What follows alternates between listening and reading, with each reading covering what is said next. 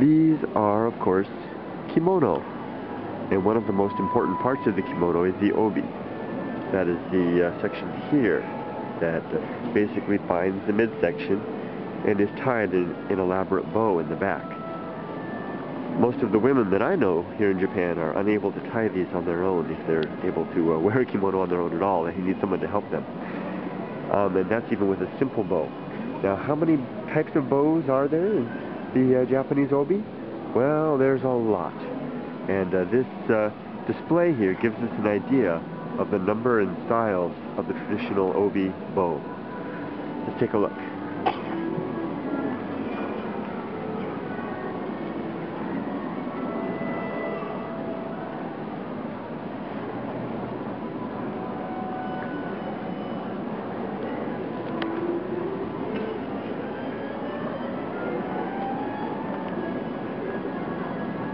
Indeed, there are many beautiful and complex styles. Wow, look at that one.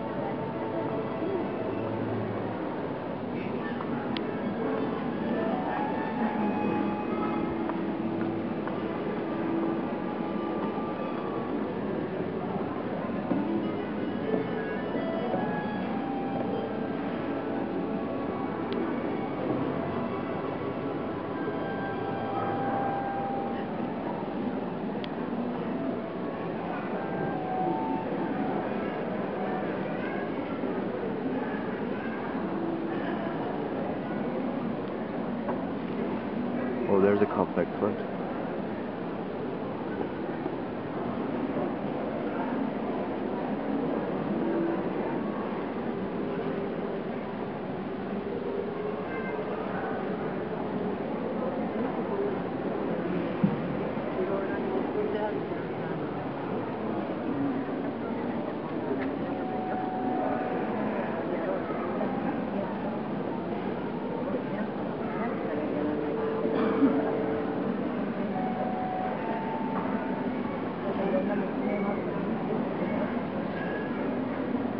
Can you imagine being able to tie this on yourself?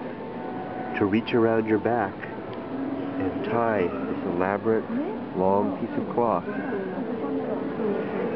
into a bow like this without being able to see it, all in reverse. My wife's grandmother wore a kimono on a regular basis, and my wife shared a room with her when she was growing up. And she describes watching her grandmother don her kimono, her homemade kimono. She made all of her kimonos herself. She describes her grandmother putting on her kimono at night or in the morning and watching her tie the obi by herself. A skill which very few women have anymore in Japan.